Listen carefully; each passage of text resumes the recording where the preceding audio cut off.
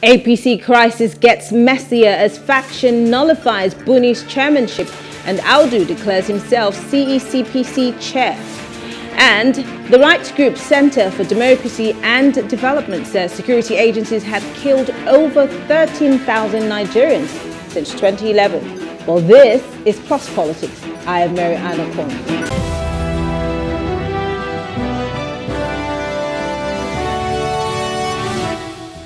The crisis of leadership in the ruling All Progressive Congress A.P.C took a turn for the worse following the purported disbandment of the Governor May Mala Buni-led Caretaker Extraordinary Convention Planning Committee by one of the support groups of the party.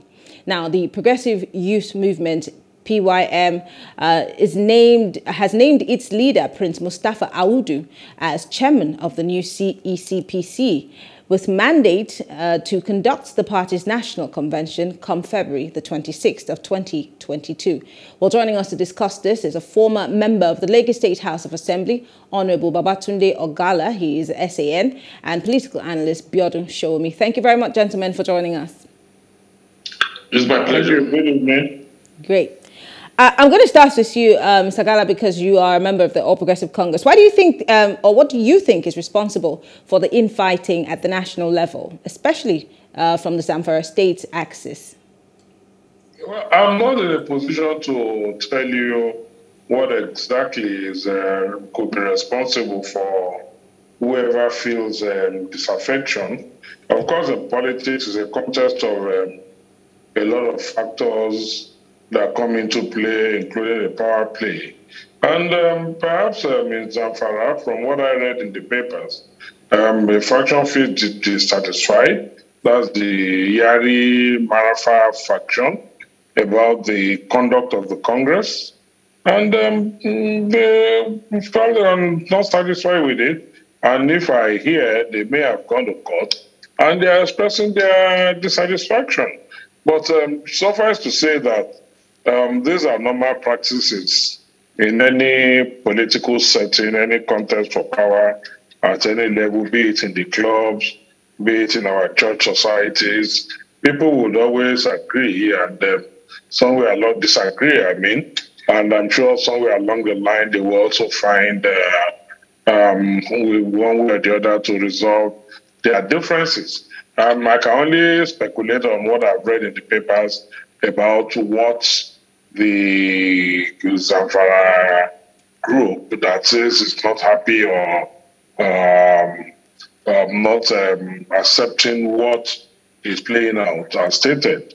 And it all boils down to the Congress, the conduct of the Congress. So I'm sure the party at the various levels or through the courts would find a way to resolve these disagreements. Many have speculated that this infighting is as a result of positions that people are positioning themselves for a higher office. We all know that Mr. President gave a nod to the party to conduct its convention come February. And the CECPC has had its issues over and over again. We've seen a senior advocate of Nigeria who's in your party, Festus Keyamo, had called on the party leadership to do something to plug all loopholes so that there will not be continuous court cases affecting the leadership of the party.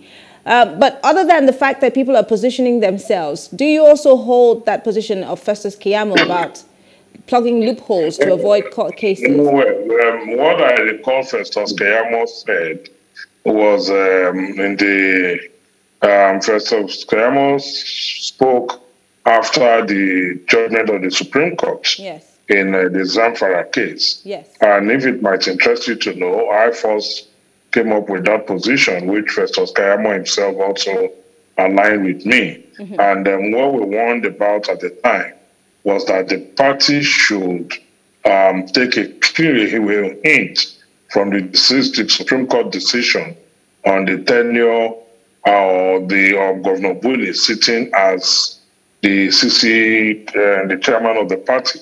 That was what Festus Keyamo said. That was a view I shared.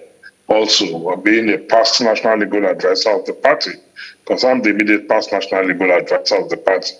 And we did advise that the party should take a hint and go back to conduct our affairs in accordance with the Constitution of the party, the Electoral Act, and the Constitution of the Federal Republic of Nigeria. I also did write on that, and that's what Festus Keyamo, I recall, also spoke about. Simply put, what we advised was that the party should be run in accordance with its constitution. Is that being done as we speak? Well, I'm not in a position to tell you from outside, but from what I've seen, it would appear our advice either is not being heeded or the CECPC is trying to put structures in place to heed the advice. Perhaps that is what is also informing the need or the move to ensure that the party has democratically elected leaders as prescribed by its constitution, the Electoral Act, and indeed the Constitution of the Federal Republic of Nigeria. Mr. Sowunmi, let me come to you. There seems to be no love lost between Governor Buni and Senator Marafa. This has been an ongoing battle between the two bigwigs within the party in the state. Many would also point to this bad energy or the bad blood between them as some of the drawbacks within the party. Now, we also know that there are issues that have not been addressed between them. If these issues are addressed, I'm asking you, do you think that this might, one way or the other, bring some peace and calm within the party, especially in Zamfara State? Oh, yes. Yes, it's quite clear that there's an intense battle going on in Zamfara State over the heart of A.P.C, who controls the A.P.C as a political party within the state, not only the structures, but define the future, the immediate future of the party within the state. So within that context, we've seen some other actions of the Buni-led, Buni as a factor in that battle, and also Marafa. There have been several interpretations of what has been going on involving also the leading opposition party. So within that context, one is likely going to conclude that it seems the Zamfara case is getting more complex. Therefore, it may not necessarily get resolved as expected or as hoped, either by the courts or through the party. Both parties, the two opposing parties are bitterly opposed to each other, and they seem ready, determined to slug it out to the end. How that will work out, we don't know. But what seems clear to me is that it is most unlikely that the party leadership will be able to resolve this issue, simply because Buni himself is a factor in this very dispute. So therefore, who else will resolve it other than Mr. President? Mr. President, in all good intents and purposes, or as perceived by many, is most unlikely going to get involved in resolving issues like that at the party. We've seen examples in the past where Mr. President either stand aloof or will not play a significant role in resolving issues like that. Is most likely going to leave the politicians to slug it out. So if you look at those two viewpoints, it's more likely that this issue will not be resolved by the party or by the courts, but more likely that it will end up leading to a split in Zamfara State A.P.C. But we already see that split as we speak, and that group, we don't know how powerful they are, but they have already decided that this is going to be their leader. But let me take you back to the elections in 2019 and what the A.P.C in Zamfara State suffered. This was also as a result of disagreements within the party. Now we're here in 2021, where the party's convention is a few months away from now. Should the A.P.C have not learned something from what happened in 2019? Let's not forget, almost the same thing happened in River State, and it's still brewing as we speak. The party at some point said that they were going to, the A.P.C Reconciliation Committee had assured members that there was going to be fair hearing in order to be able to deal with this issue. But months down the line, it seems that nothing has been done. And just as you have said, it might continue to linger. But does that mean that this might cost the A.P.C. again some seats, if not all, in Zamfara State come 2023? Well, we should always understand that there's opposition parties in the country. Even within the same party, you have people of different, opposing views on issues. You also have major issues like presidential elections coming up. Politicians are likely going to meddle into each other's affairs, with a view to achieve their own purposes.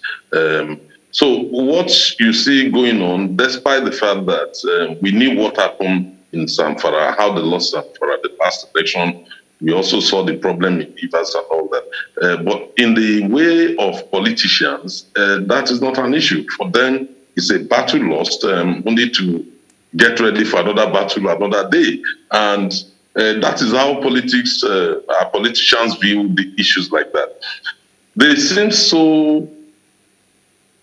there seems to be so deep-seated division in a way that I do not think it really matters so much then about whether they will lose the control of the state again to opposing party.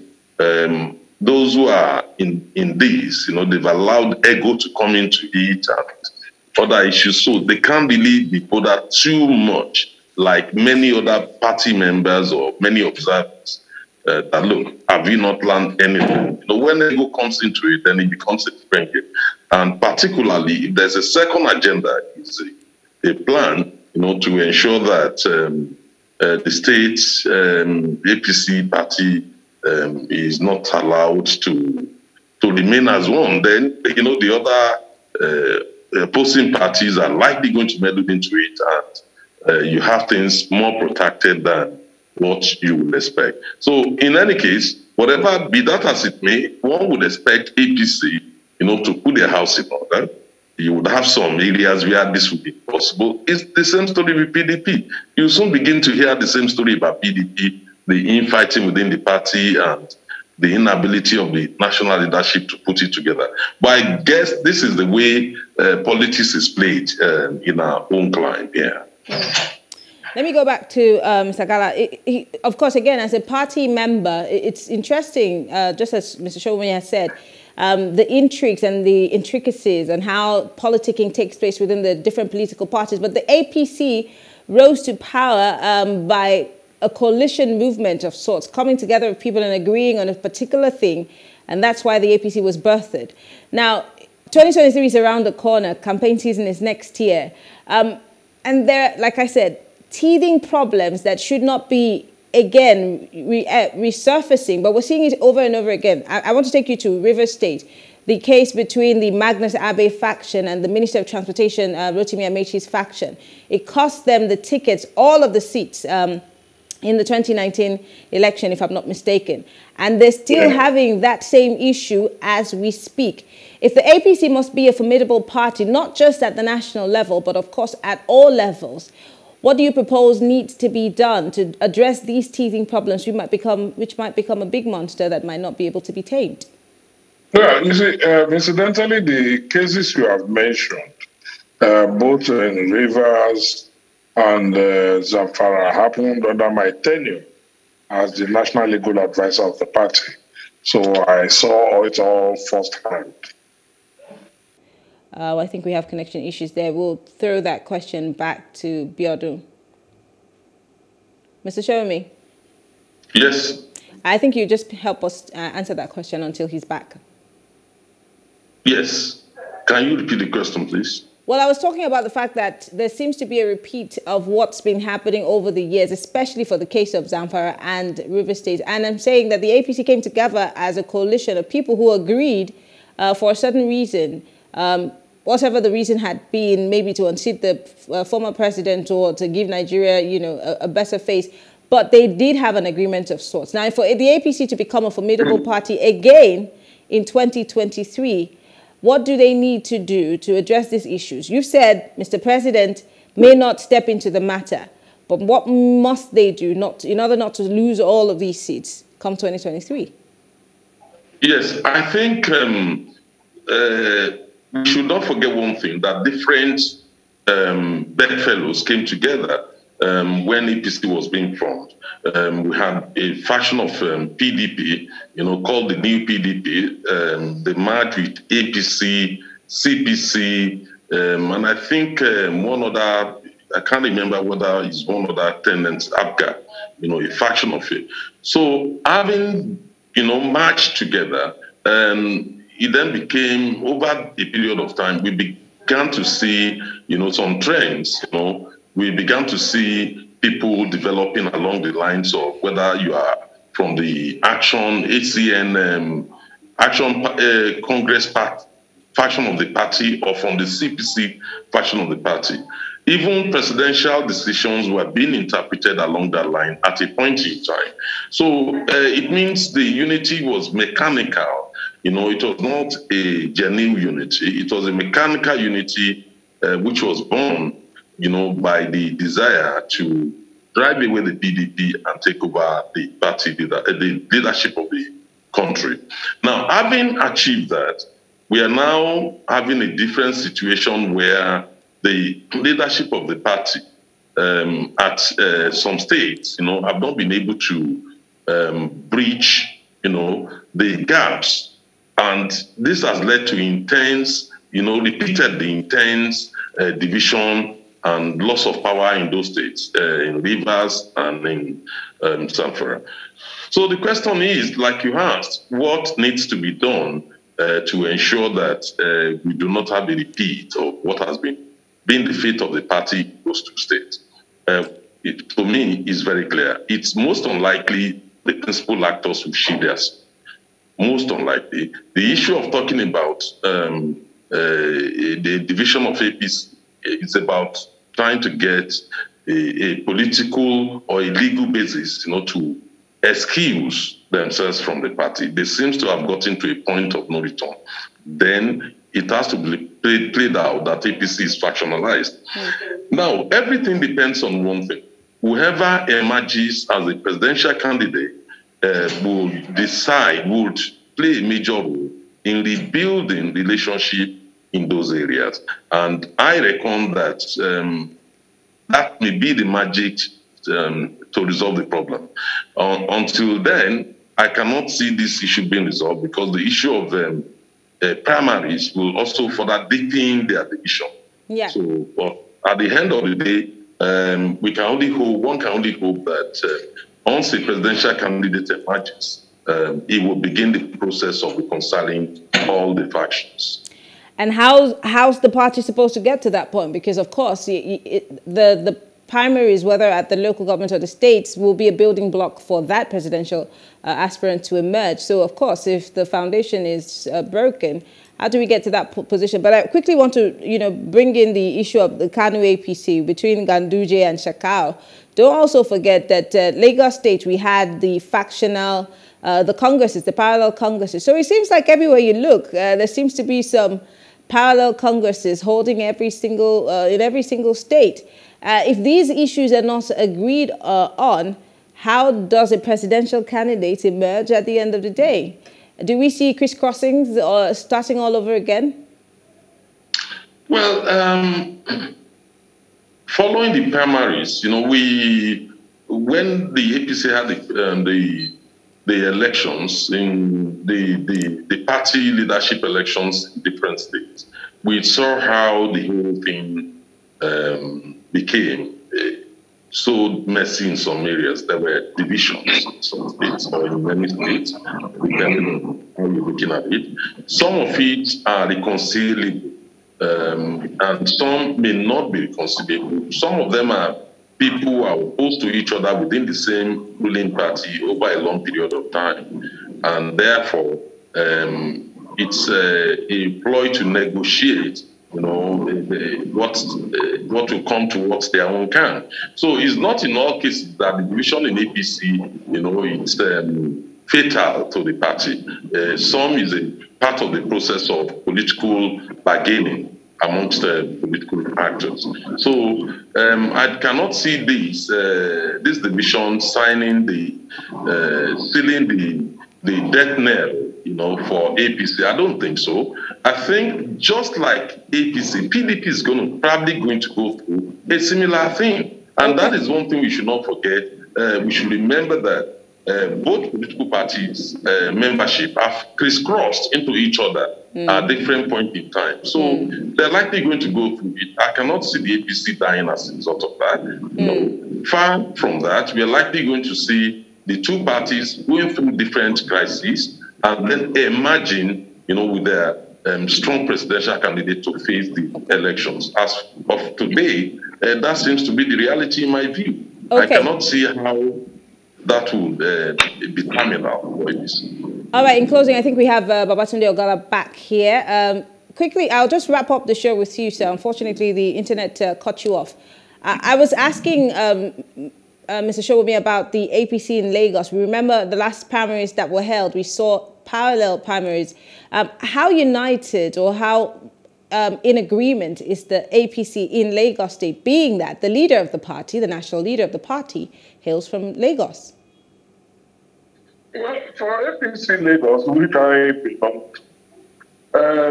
honestly, yes, we hear some, like in every setting in all political gatherings, there will always be disaffection, there will always be complaints, there will always be people who will seek attention, there will always be people that just want to be pacified, there will be people who just want a rub on the back, a pat on the back, rub on the head. So I think and I'm convinced that A.P.C in Lagos is as strong as ever.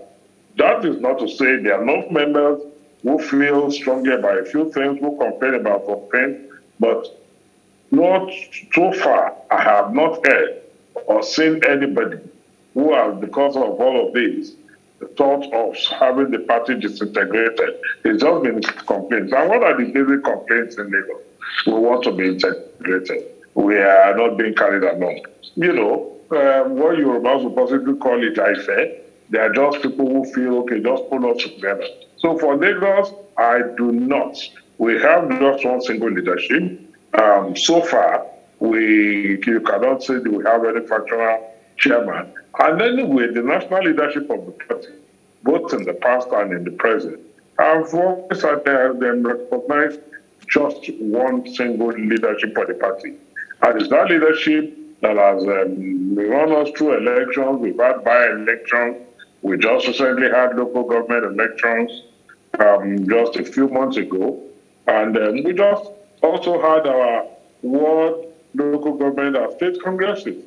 So for A.P.C Lagos, I can assure you it is as together can be. It is as strong as it will always be. And it's working assiduously preparing for the next round of election. In Lagos A.P.C, you can take that to the bank. We do not have any major crisis or anything that is threatening us that is insurmountable. Like I said, we will always have grumblings, we will always have defections, we will always have complaints, we will always have people who feel strongly about a few things. And that is why we are who we are. Everybody has a right to his free speech, to his aspirations and whatever. So for Lagos A.P.C, I think you can go to sleep and be assured that the party in this state is as strong as ever. I mean, you look around you, which opposition, even those who you may consider or you may think are disenchanted, none of them is even threatening to sabotage the party. None of them is saying, I'm leaving the party. None thus far. None is taking any step to sabotage the party. None of them is even contesting anything in any court of law. About anything that we're doing. Well, we have to go. Thank you very much, Babatunde Ogala, S.A.N, and Biodun Sowunmi, political analyst, former House of Assembly member, by the way, Honorable Babatunde Ogala. Thank you very much for being here. Biodun Sowunmi is a political analyst. Thank you so much, gentlemen, for being part of the conversation. Thank you. Well, we'll take a quick break, and when we return, we're going to look at issues surrounding police brutality. It seems to be a front burner issue in the country as of today. When we come back, we'll talk about it.